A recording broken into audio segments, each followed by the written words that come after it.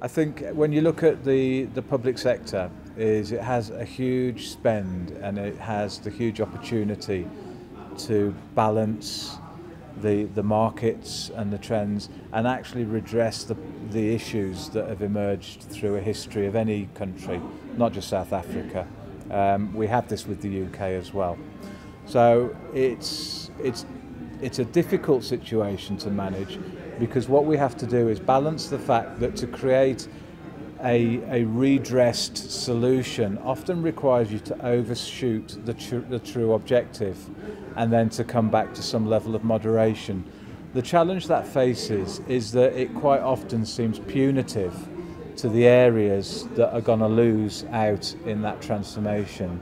But it still requires due diligence, it still requires care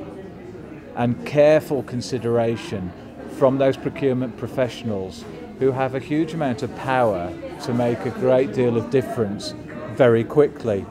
And so the issue there is not just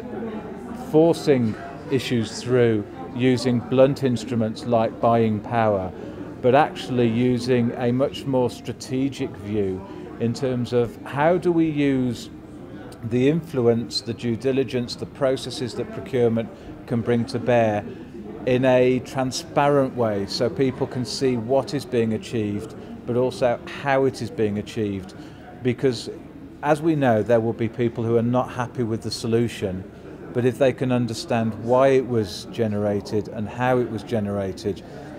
there's a chance they will grudgingly accept what's come through rather than see it as some sort of fix and almost an extension of a political party within a political structure and government organisation.